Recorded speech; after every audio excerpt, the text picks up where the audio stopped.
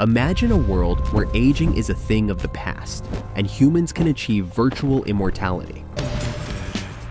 Hello, Nathan. 10 fingers and toes? Pretty seamless. This is the first day of the rest of your afterlife. Renowned futurist Ray Kurzweil predicts that by 2029, advancements in biotechnology, nanotechnology, and artificial intelligence will converge to make this a reality. It's not that far off. If you're diligent, I think we'll get there by 2029.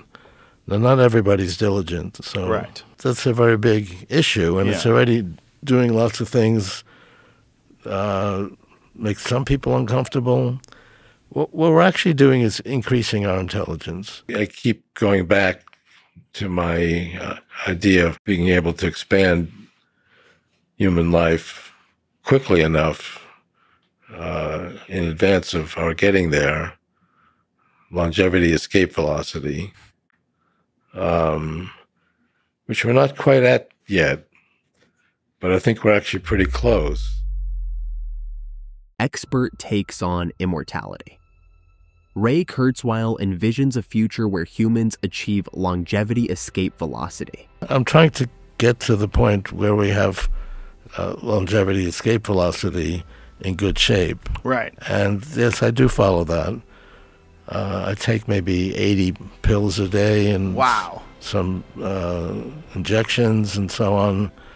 Peptides? Yes, peptides. Mm-hmm. So far it works. Have you ever gone off of it to see what you feel like normally? No. Why do that, right? Yeah. I mean, it seems to work, and there's evidence behind it. How old are you now? 76. You look good. You look good for 76, man. That's great. No. So it's doing something. Yeah, I think it's working. Besides Ray, biomedical gerontologist Aubrey de Grey shares a similar optimism about combating aging.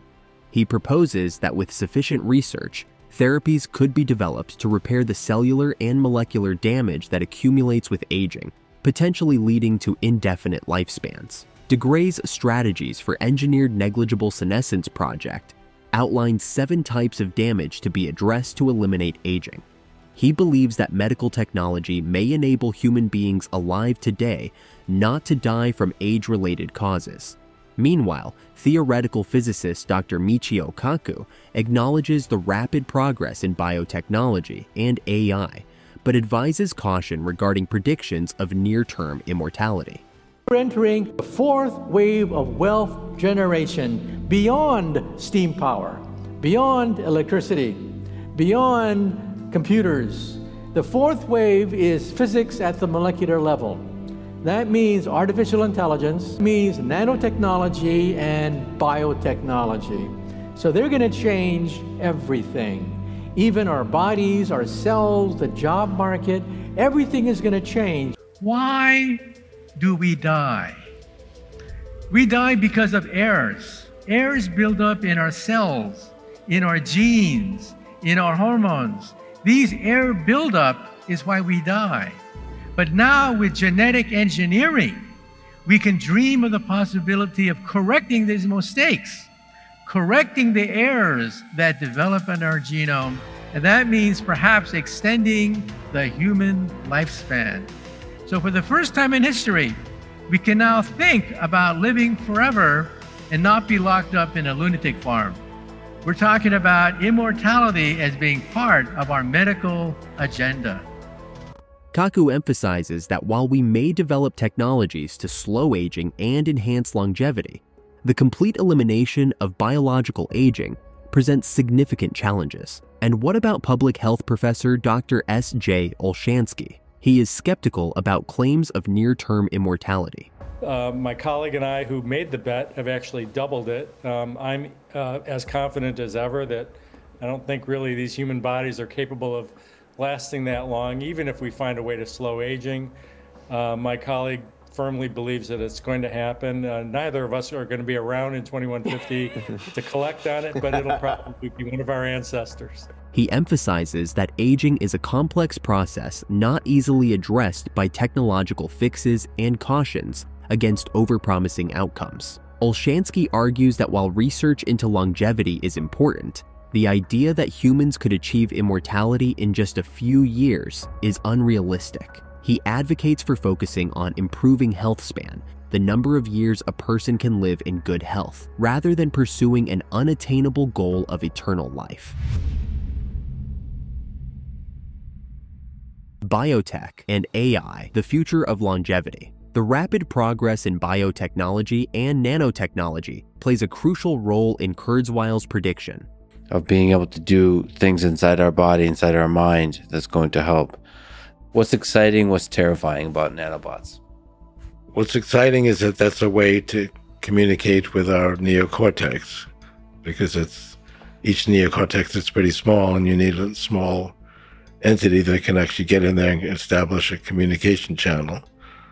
And that's going to really be necessary to connect our brains to AI within ourselves, because otherwise it would be hard for us to compete with it. In a high bandwidth way. Yeah, yeah. And that's key, actually, because a lot of the things like Neuralink are really not high bandwidth yet. So nanobots is the way you achieve high bandwidth. How much intelligence would those nanobots have? Yeah, they don't need a lot, just enough to basically establish a communication channel to one nanobot. So it's primarily about communication. Yeah. Between external computing devices and our biological thinking machine. What worries you about nanobots? Is it similar to with the viruses? Well, I mean, there's the gray goo challenge. Yes. If you had a nanobot that wanted to create any kind of entity and repeat itself and was able to operate in a natural environment. Biotechnology integrates with AI to address challenges like high R&D costs and data management, unlocking new possibilities in drug discovery and personalized medicine. For instance, AI-powered platforms analyze vast databases to accelerate the identification of potential therapeutic targets. Nanotechnology further enhances medical diagnostics and treatments. Nanoparticles can be engineered to bind to specific biomarkers associated with diseases, enabling early detection and targeted therapy. This precision reduces side effects and improves treatment efficacy. Moreover, AI's integration with biotechnology and nanotechnology is pivotal in realizing virtual immortality. AI algorithms can predict how different compounds interact with human proteins, aiding in the design of effective drugs. Machine learning models analyze genetic data to identify mutations linked to aging and diseases, paving the way for gene therapies that could extend lifespan. Leaked data and AI's secret advancements. Recent incidents and policy shifts have sparked discussions about the rapid progression of artificial intelligence and its implications for concepts like virtual immortality by 2029. Notably, in May 2023, Tesla experienced a significant data breach when a whistleblower leaked approximately 100 gigabytes of confidential information to the German media outlet Handelsblatt. This leak exposed thousands of safety complaints related to Tesla's autopilot system and included the personal data of over 75,000 individuals, encompassing both current and former employees. The breach raised serious concerns about data security and the internal handling of sensitive information within AI-driven technologies. Under the Trump administration, the National Institute of Standards and Technology issued new directives to scientists collaborating with the U.S. The Artificial Intelligence Safety Institute issued new directives altering its focus. These directives called for the removal of terms like AI safety, responsible AI, and AI fairness from their objectives. Instead, the emphasis shifted toward reducing ideological bias to promote human flourishing and economic competitiveness. This shift indicates a focus on advancing AI capabilities, potentially ahead of public timelines. Whistleblower accounts have suggested that the timeline for achieving artificial general intelligence could be between 2024 and 2027. But many top AI companies, including OpenAI, Google, Anthropic, are treating building AGI as an entirely serious goal, and a goal that many people inside those companies think they might reach in 10 or 20 years, and some believe could be as close as 1 to 3 years away. More to the point, many of these same people believe that if they succeed in building computers that are as smart as humans, or perhaps far smarter than humans, that technology will be, at a minimum, extraordinarily disruptive, and at a maximum could lead to literal human extinction. These revelations hint at the development of advanced AI models operating beyond human control, possibly accelerating the path toward AI-human integration and concepts like virtual immortality. However, it's important to note that these accounts are speculative and lack concrete evidence. While incidents like Tesla's data breach and shifts in AI research directives suggest rapid advancements in AI technology, there is no definitive evidence that AI has achieved capabilities beyond public knowledge or that virtual immortality is imminent by 2028. The complexities inherent in AI development and the ethical considerations involved necessitate careful scrutiny of such claims. Ethical and societal implications. The quest for virtual immortality, as envisioned by futurists like Ray Kurzweil, brings forth several ethical and societal considerations that merit thoughtful discussion. If life-extending technologies become available, there's a concern that they may be accessible primarily to the wealthy.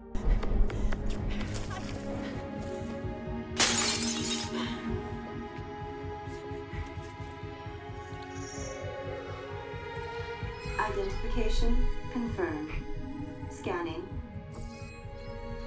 Reconstruction process initiated. Reconstruction complete.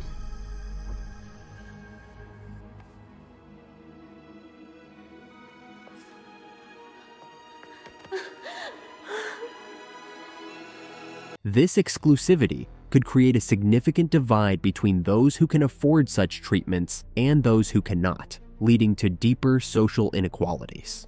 The emergence of an immortal elite could result in a society where longevity is a privilege of the few, exacerbating existing disparities. Extending human lifespans could contribute to overpopulation, intensifying the demand for finite resources like food, water, and energy. This increased pressure might lead to environmental degradation and heightened competition for essential commodities, challenging global sustainability efforts. Achieving virtual immortality would fundamentally alter our understanding of life and death, concepts deeply rooted in cultural and religious traditions. This shift could lead to existential questions about the meaning of life, the natural human experience, and the societal implications of an ageless population. An immortal population could lead to societal stagnation over time. Longer lifespans might result in entrenched power structures, making it harder for change to occur. With reduced generational turnover, younger individuals may have fewer opportunities to introduce fresh perspectives and innovations.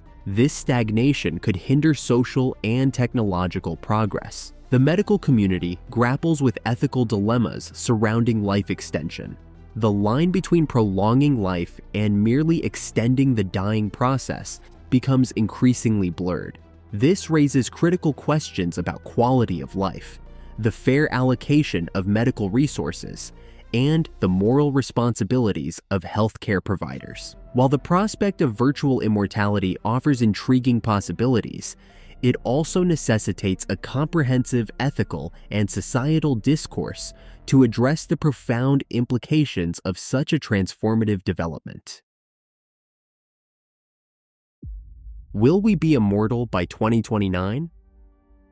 As we race toward the future, the idea of immortality feels closer than ever. Futurist Ray Kurzweil predicts that by 2029, medical and technological advancements could make death optional. While this prediction may be ambitious, one thing is certain: science moves fast. Breakthroughs in AI-driven medicine, genetic engineering, and nanotechnology pave the way for extended lifespans. Full immortality may not happen yet, but slowing aging, reversing diseases, and adding decades to life seem within reach. The question goes beyond whether we can live forever. What happens if we do?